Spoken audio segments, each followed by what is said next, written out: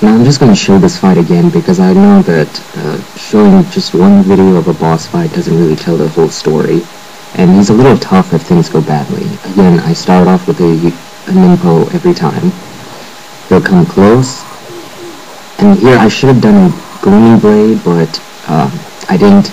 That was stupid of me. I blame the camera. Then, as you can see, I was trying to do a Gleaming Blade, but I just did something else, and he got me nailed for that. But there you go. That was when that happens. That's what you want to do. Now here, I see him doing this. I know he's vulnerable, so I go in and get him. Now, again, I could have done the same thing here, but the fish were there. Now, this attack is devastating if you get hit by it. That where he throws his sword out. But it's blockable.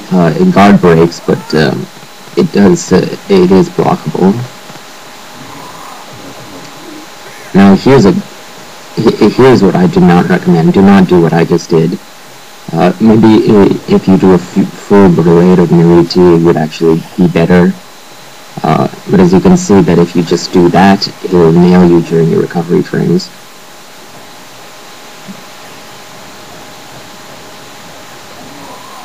Now here I was too far away, but luckily I don't get hit by that.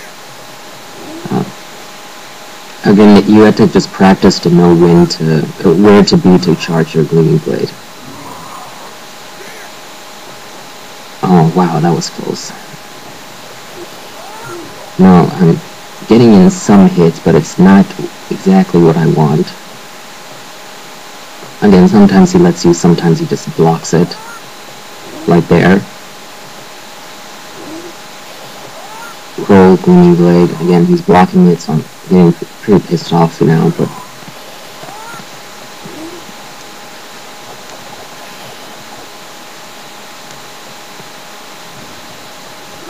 And there you go. It's not